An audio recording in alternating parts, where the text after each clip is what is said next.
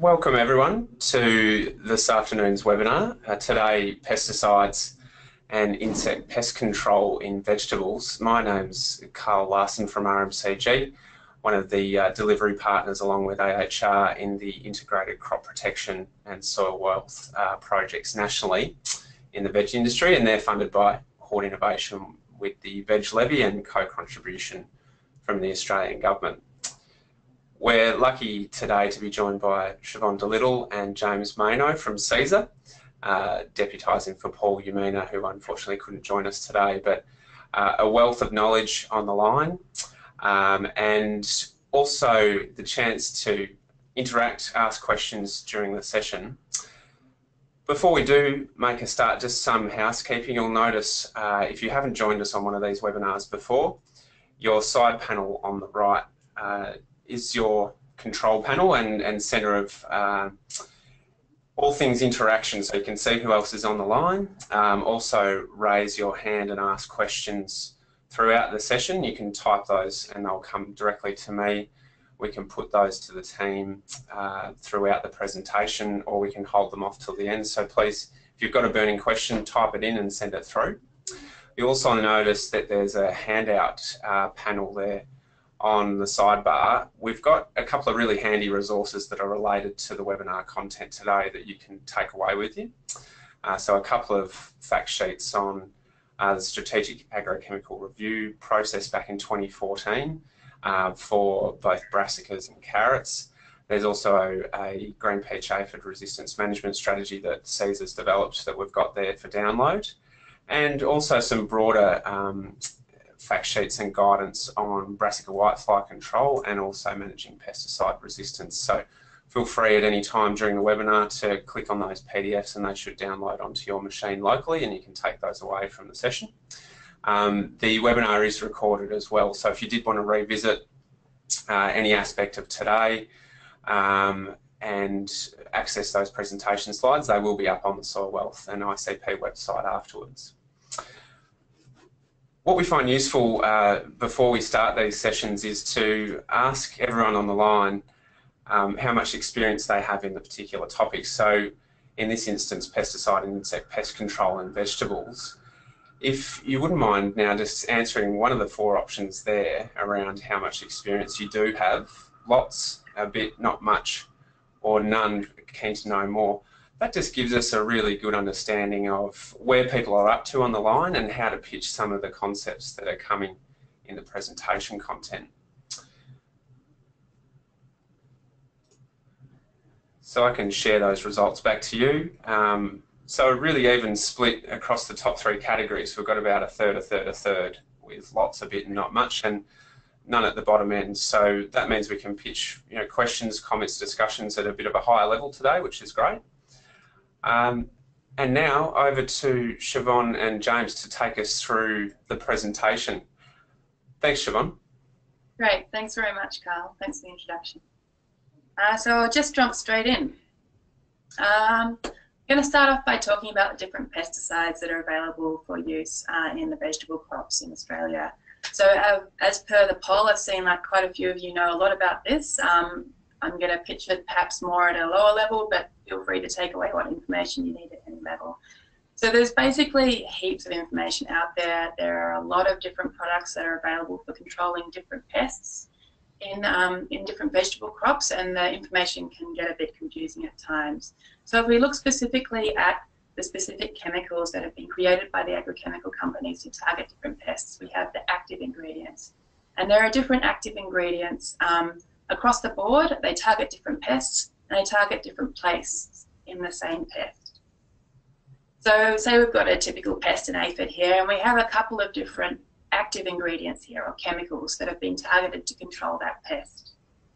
So some of them are going to hit one part of that pest. So it might be the nerves or the muscle groups, or it might be the hormones or the development of the pest. And what they're going to do is they're attacking that part of the biochemistry of the pest, and that's the way that the mode of action they'll use to kill that pest.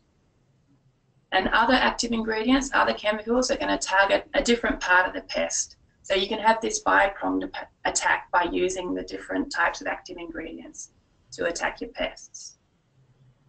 So the Insecticide Resistance Action Committee, the IRAC, have grouped these different types or categories of active ingredients into different mode of action groups. So they're based on the mode of action by which they attack the pest. So some, like bifenthrin and alpha-cypermethrin, the pyrethroids, tend to affect the nerves and the muscle groups, and others, like spinetoram and spinosad, they affect different areas in the pest. So they can be grouped into these mode of action groups. So if we go back to our first table, then we can see we have a host of active ingredients. They're categorized into these different mode of action groups. And the mode of action groups are really the key when you're looking at what you want to use to control your different pests in your crop or control resistant pests in your crop. So then we look at, we've got products as well. So the product trade names are often quite different from the names of the active ingredients or the names of the mode of action groups. And this is where it can get a bit more confusing, because often you can have several different products that will have different trade names but will have the same active ingredient. So for example, I've underlined here, we've got Confidor and Nuprid, which are two different products that are available to control aphids in vegetable crops, but they both have the same active ingredient that is used to control the aphids, which is the imidacloprid. So just looking at an example of a few different product labels I've put up here, I've got the Nuprid and the Confidor labels as an example. And when you're reading the label, you can actually look and see, yeah, what is the active constituent? What is the active ingredient? It's imidacloprid here. And then also it will have the IRAC mode of action group quite nicely in bold on the label as well. So that's an important one to look for, to see what the different mode of actions are. So obviously for these two products, it's the same mode of action group because they're the same active ingredient, imidacloprid. If we look at the two DuPont labels now, we've got Coragen and Benevia there.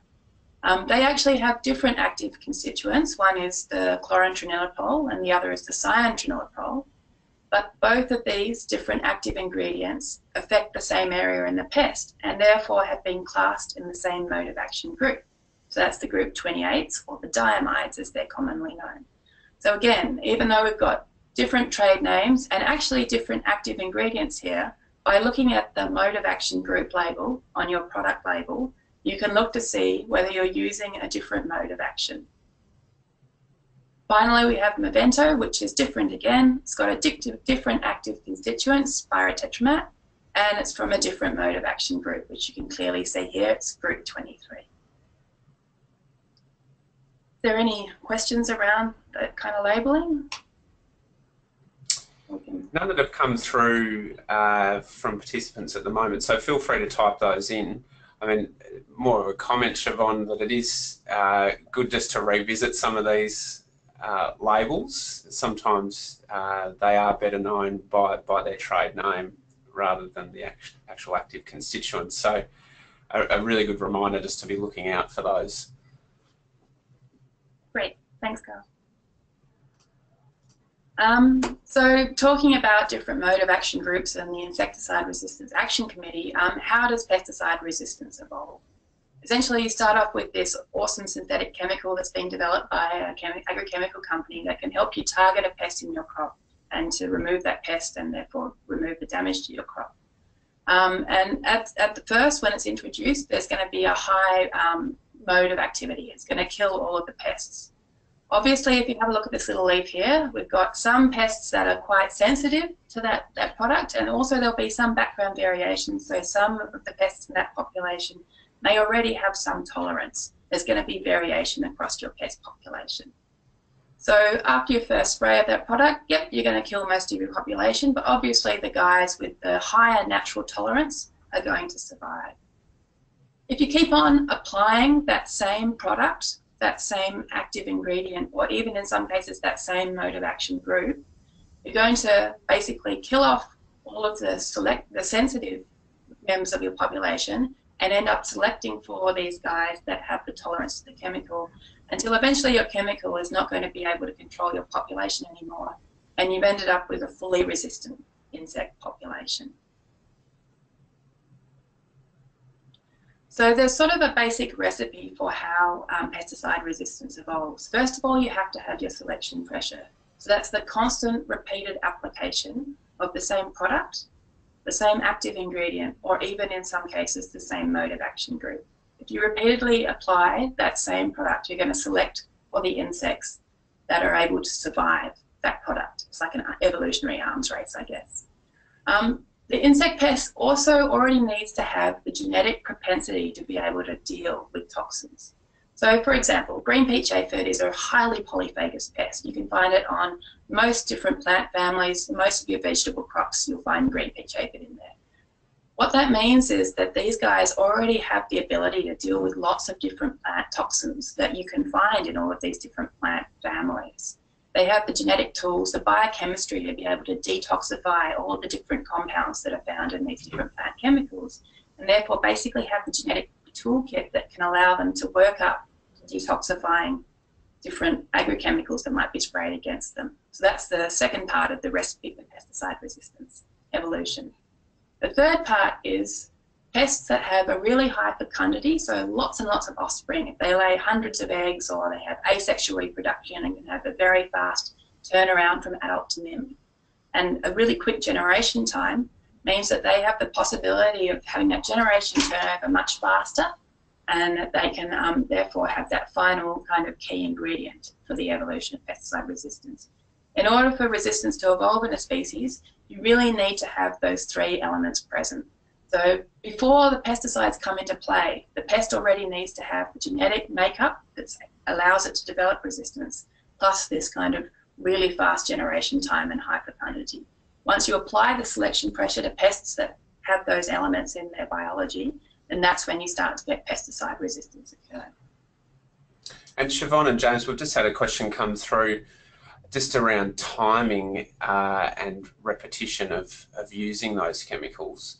Is there some general rules of thumb or guidance that you can provide to the group over how long this develops, and how much is overusing or repetition when it comes to similar groups of chemicals?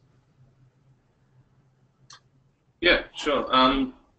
So I guess, you know, less is always better, and it's hard to come up with generalities beyond that, because a whole range of different factors come into play.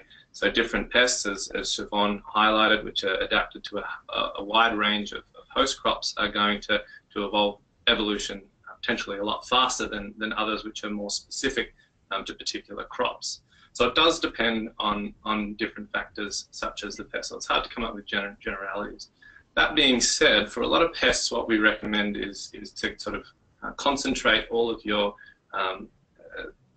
sprays. If you're a multi-voltine or multi-generation pest has multiple generations in a year, you can concentrate the applications to within one generation. It's going to have less of a selection pressure than if you are hitting multiple generations. So that's another generalization that we often see pop up in the literature. But again, it depends very much on the particular context. So it's hard to come up with generalization. And particularly at different times of the year, so during winter and autumn, especially down south, you're going to have much longer generation times of pests because they're dependent on temperature for generation time. And so you might have, not have overlapping generations, but when it gets warmer or further up north, say in Queensland, you're going to have overlapping generations of pests, so it's much harder to target those products to a single generation, if that's the way we're going with that. So highlighting the importance of really understanding your pest as well, so things around life cycles. Yeah. Yeah, great. So just to quickly talk about a few of the pests that we know in Australia that have obviously had these three elements for evolution resistance, and therefore have evolved resistance to many of the chemicals that people try and use to control them. So we've got silverleaf whitefly, two-spotted mite, diamondback moth, and green peach aphid. So just to dig a little bit deeper into each of these pests, with the green peach aphid, it's a highly polyphagous pest. As I mentioned, you'll find it on pretty much all your vegetable crops. So it causes damage. It's a sucking pest, so it can cause wilting and damage to plants that way. It produces honeydew, so we can have problems with sooty mold. And probably most importantly, it transmits a lot of different viruses. So often the reason for chemical control or the economic importance of that pest is concentrated around that virus transmission and trying to stop the movement of viruses into and between crops. I've got a list here of all of the different mode of action groups and active ingredients that are currently registered in vegetables against this pest. And so they are taken from the APVMA website, the PubCris website. And you can see here that while we have quite a large number of active ingredients and mode of action groups that are registered to control this pest, unfortunately this pest has developed resistance to quite a few of these. So we have a high level of resistance to pyrimacarb and to organophosphates, that's the chlorpyrifos, the dimethylate, and then also a higher level of resistance to the pyrethroids like permethrin. And then there's a low level of resistance that we've seen recently to the neonicotinoids like imidacloprid, the new group in Comprador. There's a little map there of this is the sort of resistance we've seen to pyrimacarb and pyrethroids and organophosphates, and it's really widespread across Australia. It basically has evolved in a couple of big clones that have just moved across Australia.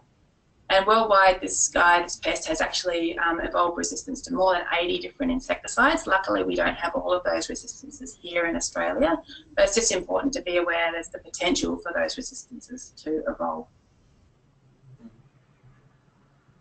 So diamondback moth is probably one of the most destructive pests of brassicas, and this guy, the caterpillars are really the big problem here. They can defoliate plants, so seedlings can get hit really hard, and also the caterpillars can burrow into the brassica heads and pupate inside them, causing issues that way as well. They have a faster generation time, like most insects, in summer and in spring, where you can have overlapping generations, whereas through winter it tends to be a longer generation time, around about a month or more, and so there is perhaps only one generation operating at one point in time, but it's very different depending on where you are in Australia and what time of year you have. A single female can lay over 100, 150 eggs, so they have that really high fecundity that allows for that kind of, one of those elements of that recipe of evolution resistance. So worldwide, this guy has resistance to more than 80 insecticides again, including the group 28, the diamides, has been noted in some places overseas, and also the BTs, has evolved resistance in some places overseas as well. Luckily, neither of those resistances have been reported in Australia yet, to my knowledge. But we do have resistance here in Australia to synthetic pyrethroids, permethrins and permethrins, and to the organophosphates, and also some resistance to the group 6, the emectin benzoates as well. So again, it's important to watch. But sorry, Siobhan, that's pretty concerning at a global level, just around resistance emerging, particularly in those group 28s and BTs, isn't it? Yeah, so there's absolutely concerning, and there's quite a lot of resistance management strategies for this pest that are very prescriptive in terms of how many applications of those group 28 chemicals that you can use per year or per season on this pest as well. So that those resistance management strategies are absolutely available online. There's a great one on CropLife. There's one that's just been developed recently for canola as well that might be useful, and to really pay attention to those resistance management strategies and how to window those chemicals so that we prevent those resistances evolving in Australia. Silverleaf whitefly. So this guy is another sucking pest, can get in massive numbers, obviously, especially in warmer temperatures. Also is a vector of some viruses and can create the honeydew and the sooty mold problems that we heard about from the aphids as well. So there's lots of different biotypes of whitefly. So there's some native species that don't have any insecticide resistance, but then there's actually some biotypes that have come in from overseas, biotype B and biotype Q, that actually came into Australia with resistance already. So that's resistance to the organophosphates and to, that's group 1B, chlorpyrifos, the pyrethroids, group 3A, and also to the juvenile growth regulators, group 7C as well. And so again, there's a potential for this pest to evolve resistance to a lot of different products. So even though all of these different mode of action groups and all of these different active ingredients are registered to control this pest in vegetable crops in Australia, we need to be careful about the use of these different products so that we, again, don't have further resistance evolving. And then finally, we've got the two-spotted mite.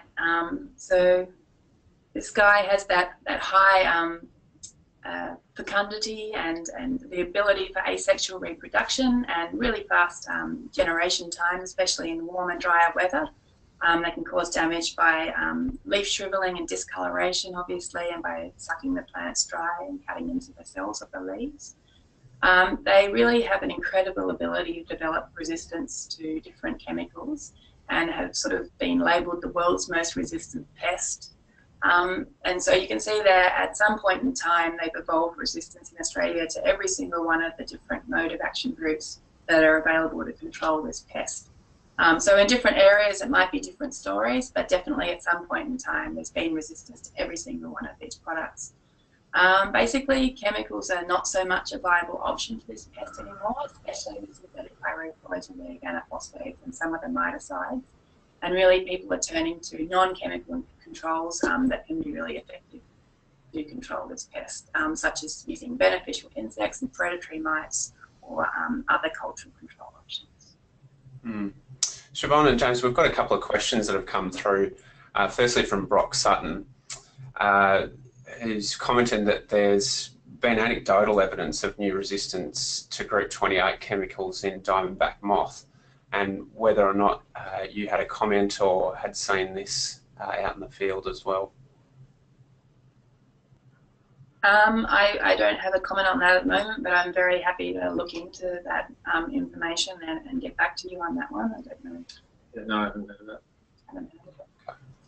So something for us to follow up with you, Brock, and also a question here from Jeff Robertson. Thanks, Jeff.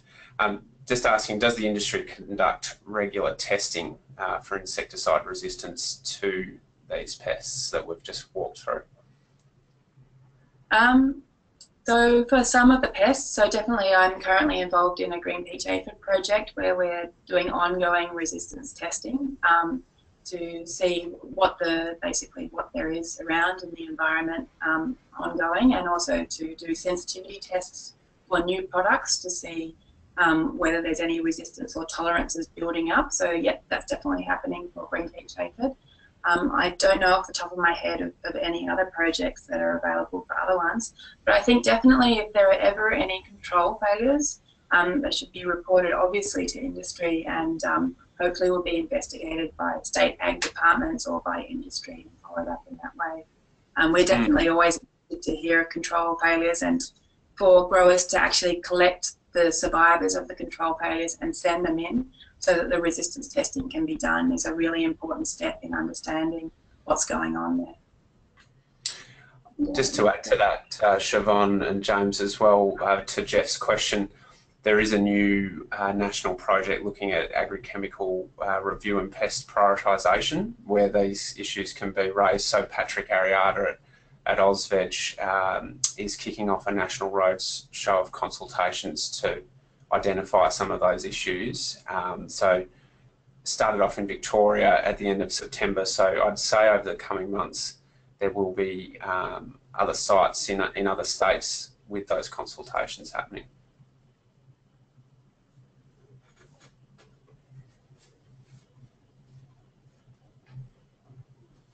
So, I mean, we've already touched on resistance management a bit already, but basically there are a lot of resistance management strategies available for these and other pests that will help manage resistance that already occurs and also hopefully prevent the resistance from occurring.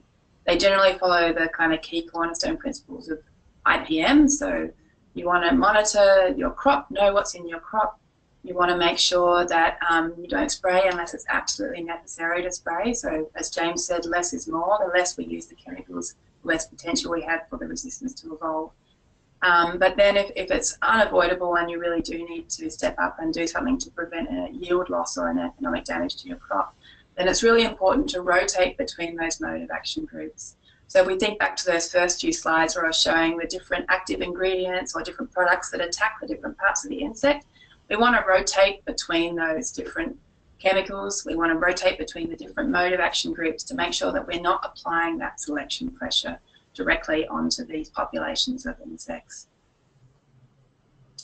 And so just to walk through it quickly again, we've got the pest, and we're applying this one mode of action group to kill the pest. It's working well at first, and then in subsequent generations we start to select for the more tolerant members of that population and start to select for resistance. However, if we can mix that up, and the first spray that we do, we go with a group 3A, or we go with one particular mode of action group that targets one part of the pest, and then the next spray that you do, you're able to use a different mode of action group and target a different part of the pest, then you'll basically keep the pest guessing in a way. I mean, you'll wipe out the different tolerances that are available and keep the pest populations low. So the key to halting the evolution of resistance in its track is to really rotate between those different modes of actions of targeting the pests.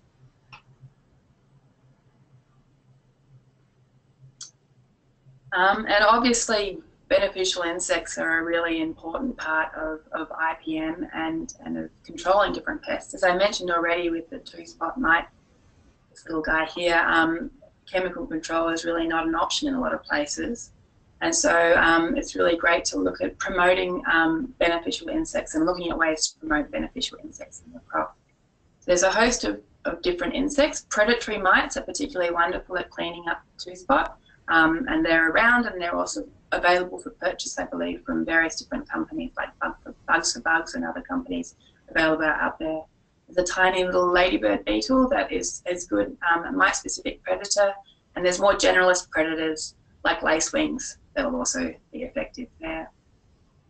If your problem happens to be with aphids, then we have a bunch of different options. There's parasitic wasps like Aphidius that are quite specific to aphids, and they'll lay their larvae inside the aphids, and you'll see lots of these lovely golden mummies in your aphid populations that indicate you've got a healthy parasitic wasp population going on.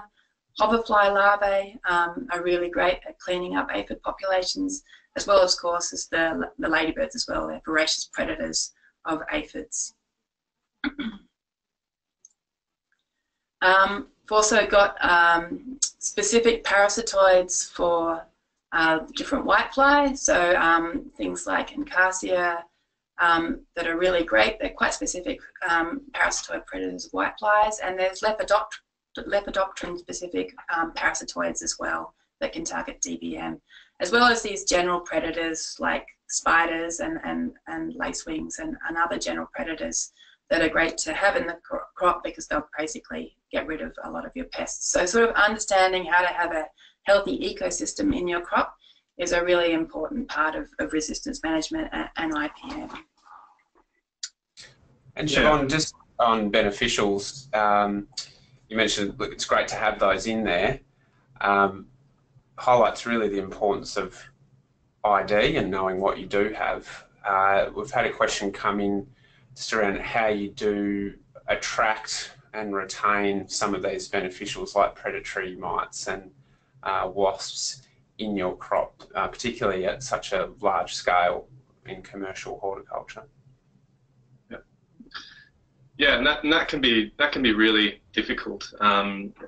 You know, some of these populations, particularly when they're sort of more, they're not great dispersers like mites, but are really important for biological control. They can take a number of years to build up properly. But if you go in and wipe them out with a broad spectrum pesticide, then that's potentially that you've lost a bit of effort that's gone into building up that base population. You potentially have better luck with your more mobile predators, so such as your wasps and your lacewings and things that can fly in. But yeah, it's a real difficulty juggling that maintenance of your beneficial populations with using these chemical options. So as Carl mentioned, identification is key. So it's really important to know what's out there, what are your key pests, and what are their key beneficials. So whether or not you're IDing them yourself or using an advisor, it's just really important to do that part of it properly, because that is going to inform the rest of your management strategies. And often it can be really difficult to actually get a sense of what predators are are out there, particularly if they're parasites rather than predators. I mean, how do you know the proportion of your caterpillars that might be parasitized? So in this case, you may need to go back several times and reassess the populations. And is the pest population increasing while the predators stay constant, or are they kind of leveling out a bit? Because that's a really good sign that you potentially can withhold those sprays and maintain those beneficial populations. Thanks, James. Yeah. Some other suggestions I've seen include if it's possible to change the microclimate to advantage the beneficial insects instead of the pests. So mites will often prefer a more dry environment. So if it's possible to increase the humidity, say in a greenhouse type situation, that might be one way to kind of shift things in favour of the beneficials. Or I've also seen suggesting using cover crops with types of food sources for the parasitic wasps that might attract them into the crop as well. There's definitely research out there on those kind of options as well.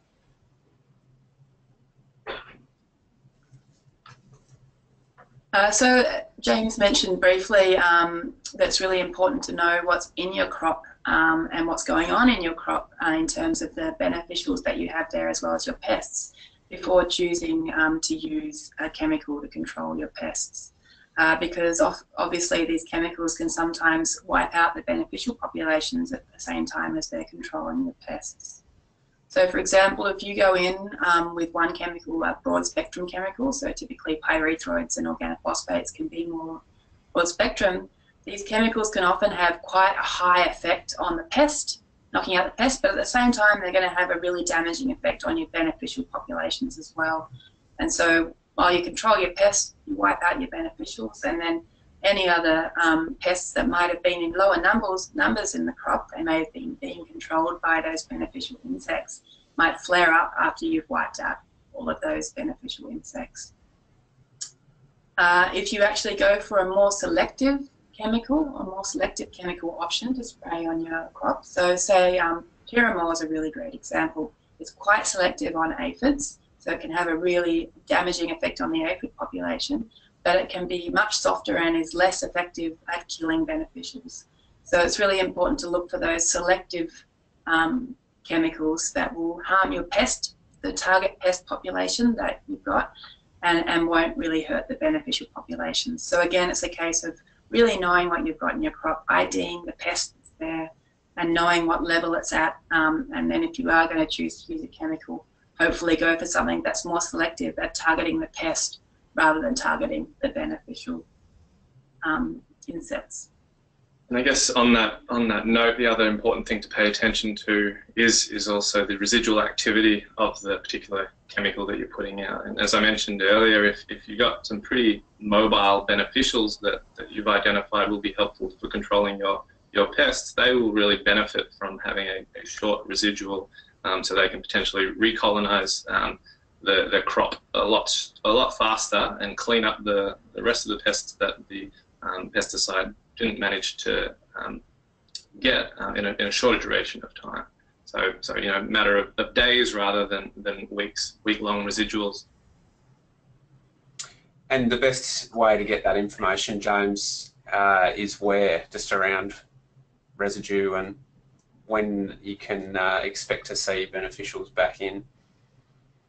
Yeah, so this is often on labels, but there's chemical companies often publish additional supplementary information on the chemical and the activity of the chemical.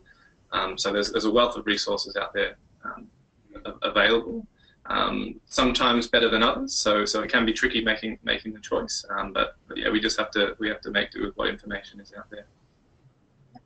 It's a nice segue, thanks Carl.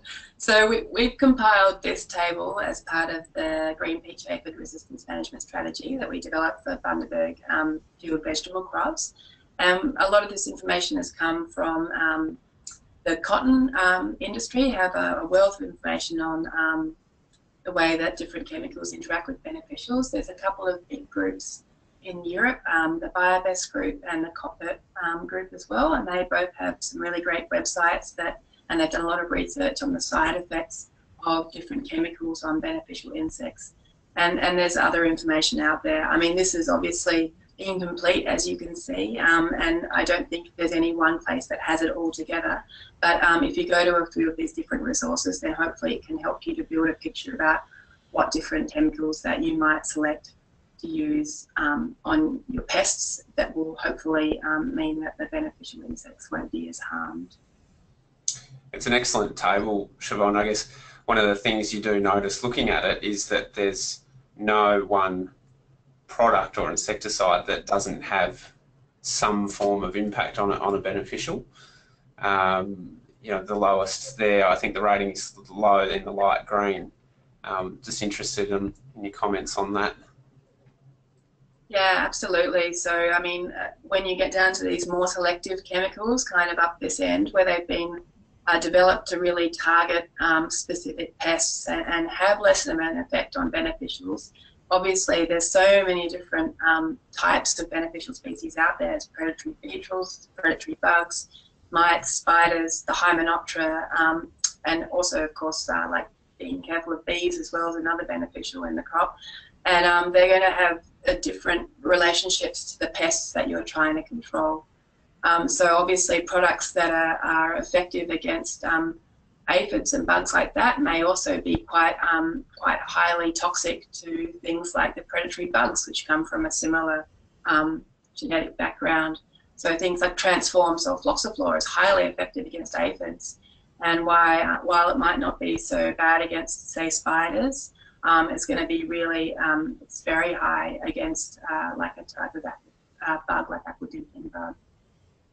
And so if you're going out and you've got aphids in your crop, but you notice also you have some of these other beneficial predators out there, then it might be important to try and select a different product that you could use that might have a lower impact on the beneficials in your crop. Mm. And you mentioned, Siobhan, it's really hard to find one resource that collates everything together. I mean, we've got a great example here with green peach aphid. Are you aware, with the other pests that we walk through around diamondback moth, two-spotted mite, and the whitefly, any other great resources out there that might be a good go-to in the first instance that do collate it together?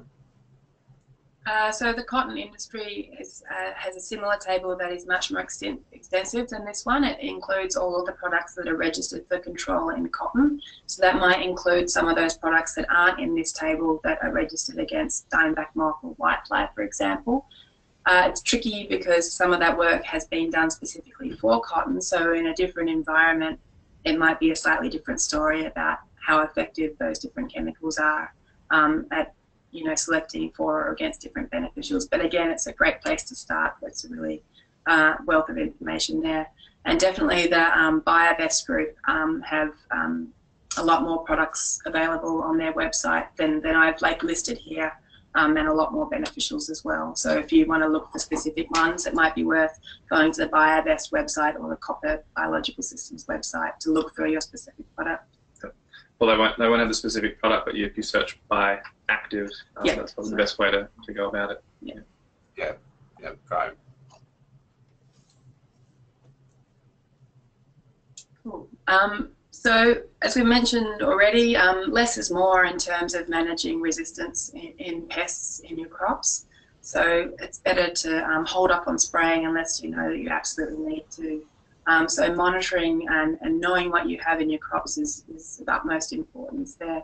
A little example here is down the bottom we've got a picture of some different aphids. On the left we've got green peach aphid, which is that resistant pest that I mentioned earlier. And then a host of different other aphids that you might find in your vegetable crops, say turnip and cabbage aphids, turn up in brassicas, and potato and foxglove aphids and cotton melon aphids in other fruiting vegetables. And they all look really similar, so it can be really hard. And while green peach aphid is resistant to a host of different chemicals, a lot of these other guys are still susceptible, particularly to pyramor, which is a really great targeted aphid product that you can use. So it's important, if you look in your crop and you see green aphid, try and grab a hand lens or maybe take a photo or ask an advisor and get a closer look. Because if it's not green peach aphid, then you might have more options available. for controlling, or you might not even need to spray because some of these other species don't transmit viruses and therefore are less economically important to control. With monitoring, it's really important to know where in the crop to look for your pests. So again, for example, green peach aphid tend to inhabit the lower leaves of plants. That's where they like to hang out, whereas like turnip and cabbage aphid tend to form clusters on flower spikes. So a knowledge of the biology can really help inform what pests that you found in your crop and help you to know like what options you might therefore have available or need to know.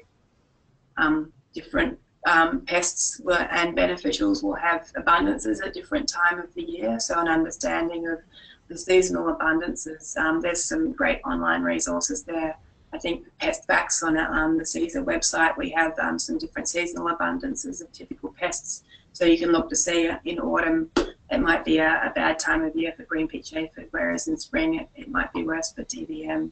And so understanding like when the high populations of that pest are going to be present, or when high populations will be beneficial. So spring tends to be a really great time for beneficials in your crops, and so therefore it's less likely that you'll need to spray because the beneficial populations are so high they're controlling the pest populations for you already.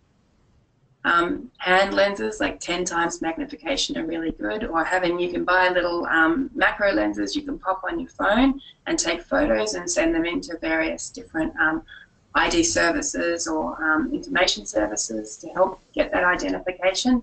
And sticky traps are also really great to have monitoring out in your crop to get an idea of build-up of particularly flying pest or beneficial populations. You might see a flight of hoverflies have come in because they're caught on like sticky traps, so you might not need to worry so much about spraying. Or you might see the aphid populations or DVM are starting to really build up, and so start monitoring more intensively actually within the crop. So those sticky traps can be really helpful in that way.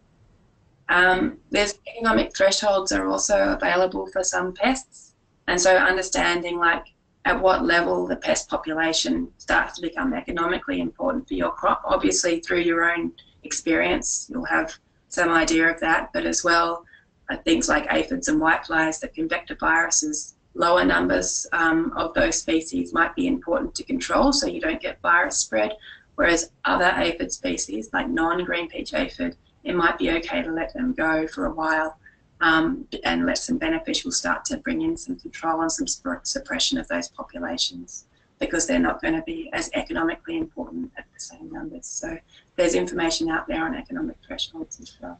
I would just add to take the economic thresholds with a grain of salt. Most of them don't consider the impact of beneficial populations. So if you do have a presence of beneficials in your population and they are building up, then that economic threshold is actually going to be an underestimate potentially.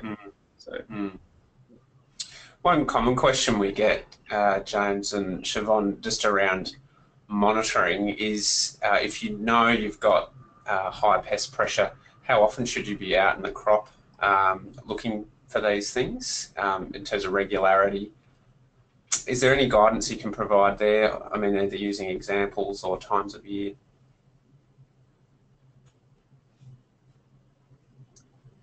So with aphids, we know that the populations tend to get quite high in autumn. So at the start of autumn, you might want to monitor for a bit, and then definitely down south in the colder parts of the year, it's less important to monitor as regularly.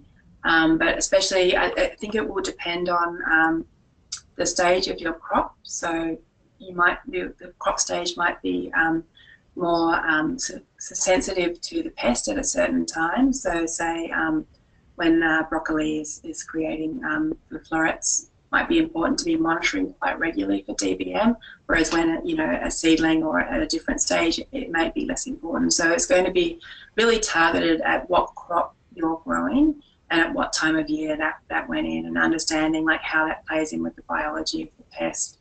And going out, above and beyond that, I wouldn't be able to have any specific guidelines. Yeah, again, it's just one of those difficulties where horses for courses, you know, it depends what part of your crop the pest is damaging, when beneficials are likely to kick in, and the frequency with which you need to monitor for beneficials, because again, their life cycles vary, and that's going to vary.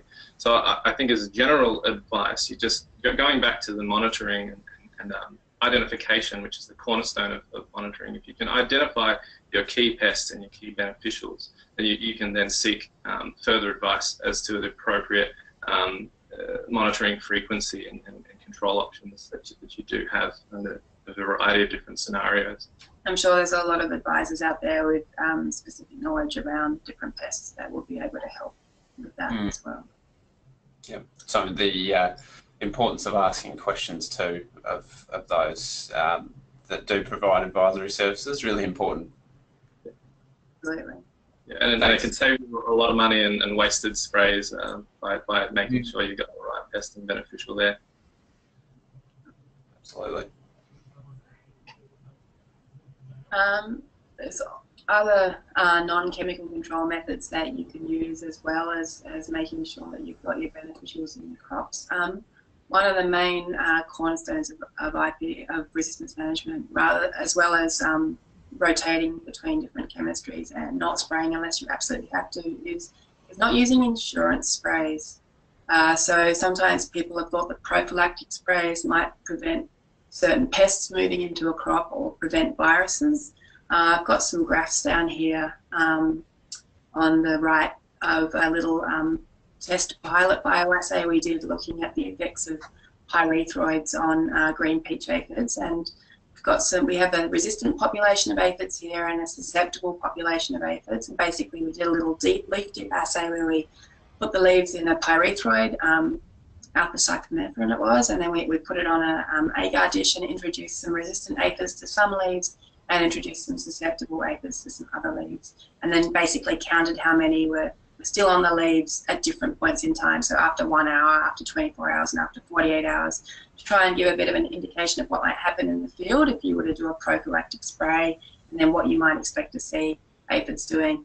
And you can see here, unfortunately, the resistant aphids are just happily feeding, even just 1 hour after exposure to those pyrethroid dipped leaves. So as you can see here, because most of the green peach aphid populations in Australia are resistant, a prophylactic spray of pyrethroid to try and prevent them feeding is probably not really going to have an effect. And monitoring, and also a prophylactic spray of something like a pyrethroid is going to wipe out your beneficials as well. So it's better just not to use insurance sprays and to only spray when it's absolutely economically necessary. Some other non-chemical control methods might be using wind barriers between crops to avoid wind-assisted pest movement, or planting crops upwind to prevent the wind blowing the pests from older crops into new crops. Eliminating weeds is super important to create host-free periods during the year. So eliminating weeds that are hosts for silverleaf whitefly, like sow thistle and things like, and lucerne around a property, can prevent, when your crop's finished, then there's nowhere for them to continue to survive and breed afterwards if you can remove those weeds. Also, eliminating weeds that are hosts of viruses can prevent virus transmission. So papaya ring spot virus, which is transmitted by green peach aphid and a few other aphid species. There's some wild weed hosts that can also host that virus, so making sure you remove those kind of wild melon species weeds can mean that there's you can reduce the likelihood of that virus moving into your crop. And as I mentioned before, if it's possible to change the microclimate to benefit your beneficials or benefit your plants as opposed to your pests, that can always be another way that you can help to kind of promote the healthy ecosystem that keeps those pests in check in your crops. But yeah, again, most importantly, if you are using chemicals, to just rotate between those mode of action groups. And just another point on that is sometimes forget that if you say apply an irrigation, a drip irrigation application of something like Durevo, which has a neonicotinoid, which is thiamethoxam, and also a group 28 chemical in it as well. To your crop, you might have applied that. It's going to protect your crop for a certain amount of time. It's really important then your first spray after that is not from those same mode of action groups. So you've applied your Evo, and once that guy's worn off, you don't want to apply anything else from a group 28 or from a group 4A. So you don't want to apply your neonics, so your Confidors or Nuprids, and you don't want to apply your Coragen or your Benevia after that, because they're from the same mode of action group. Even though they've been delivered in different ways to the crop, it's going to have the same effect as that constant selection pressure on your pest. So making sure that you really are aware of those mode of actions in the products that you're using and the different ways those products are being applied, and making sure that you're rotating between the mode of actions of every chemical that's being applied to your crop. So that's all of the kind of slides that we have for today, and as we've mentioned throughout the talk, there's just a whole host of different resources out there on the internet and through your advisors, through agrochemical companies as well, that can really help you to understand what's going on in your crop. The APVMA has all of the different registered chemicals, obviously, for the crop. IRAC website has some great information on different types of resistance. CropLife has a host of different resistance management strategies for most of the pests we've mentioned today, so that's a really great resource to head over to CropLife and see. They've got resistance management strategies for silverleaf whitefly and for DVM, I think also for two-spot mite, but maybe not in vegetable crops, and for green peach aphid as well. Obviously, the Integrated Crop Protection Group and Soil Wealth have good resources. At Cesar Australia, we have a lot of pages on the different biology of different pests, as well as resistance management strategies that we've developed, such as the green peach aphid in Bundaberg field crops. We've also played a part in developing a resistance management strategy for DVM in canola crops, which might have some interesting or important information that could apply. The cotton industry has a wealth of information out there on the different pests that get into cotton, but also obviously get into vegetable crops as well. So that's a really good place to go for information on chemicals, resistance management, and also beneficial species and the interaction of those chemicals and beneficial species. In terms of helping to ID what's in your crop, you can always tweet us a picture at PestFactsCesar, and we will do what we can to help ID whatever insect that you've found. And also there's some great apps out there that can help you do identification, like the Veg Pest ID app that was developed by AHR. And then those European groups that have done a lot of work on beneficial insects and the side effects of different chemicals on those insects. So yeah, it's unfortunately about putting together the information that's out there in order to help you understand how to control the pests in your crop in the most economically useful way. It's a really useful short list there too. As you mentioned before, James, there is so much information out there, and sometimes it is difficult to determine where to start and what is good versus not so reliable information. And just a reminder too, we do have those handouts on the side panel there if you haven't already had a chance to download those. The floor's now open for the short amount of time we do have left, because we've been taking quite a few questions throughout the webinar. And we've just had a question come through, are we able to get a copy of the PDF? And yes, just a reminder, both this session in terms of the video of the webinar will be recorded along with a PDF of the slides on the Soil Wealth website, and we'll distribute that to everyone that's registered and attended today. One thing I wanted to revisit, Siobhan and James, was just around resistance, and is all resistance equal? You had some slides further back around, the evolution of that. It'd be interesting just to get your thoughts and comments on that. So yeah, absolutely, there's different types of resistance, and it's not all equal. In my previous talk on green peach aphids, I mentioned that in a lot of detail, but basically there's kind of two main types of resistance, which is metabolic resistance and then target site resistance.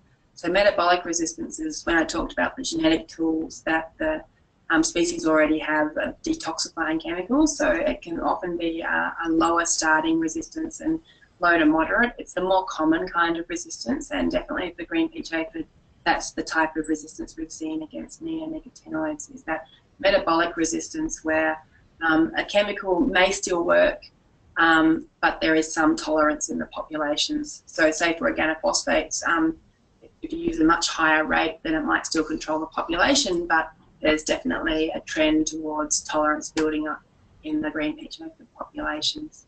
But definitely, for example, with imidacloprid and green peach aphid populations, although we have noticed low resistance, a shift in the tolerance in those populations, those products are still able to control the green peach aphid populations. So judicious use of those products may prolong the life of them as effective products to control those pests.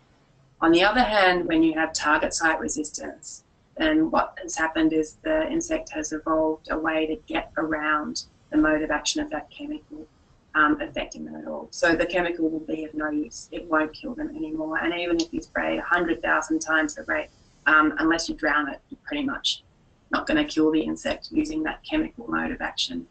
So that's a much more devastating type of resistance that we see. We've often seen that type of resistance evolving to the pyrethroids and the organophosphates, and definitely overseas target site resistance has evolved to neonicotinoids in some pests as well.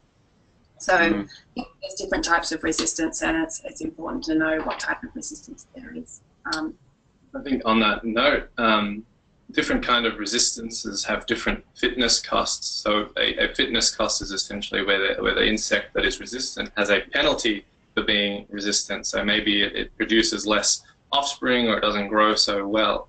So what can actually happen is, in the absence of selecting for resistance, you'll actually see a decrease in resistance through time without chemicals being applied due to that cost. So the susceptible individuals will actually outcompete the resistant individuals.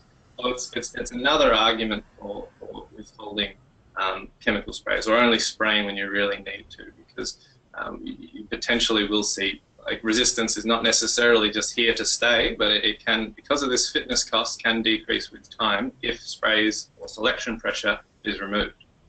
And that gets back to the importance of ID and monitoring, and not calendar spraying, isn't it, James? Exactly. Absolutely. Excellent. And just to follow up on your point earlier, Siobhan, just around the previous webinar we ran on green peach aphid resistance, that recording is up on the Soil Wealth ICP website if you did want to view that. I'm just conscious of time, and we do want to make the commitment to finish up within the hour. So Siobhan, James, thank you very much to you and sharing your expertise today. It's been excellent. We've had a good level of questioning throughout from quite a few people, so thank you too for taking part. As I mentioned, this presentation and the recording will be up on the website, and we'll share that link with you within the next day, so you can go back and revisit it.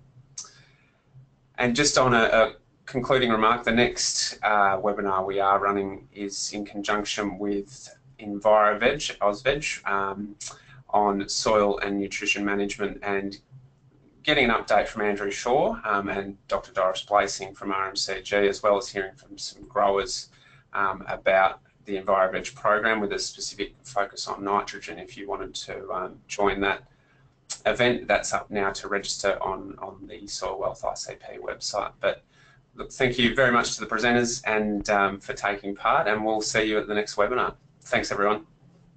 Thanks.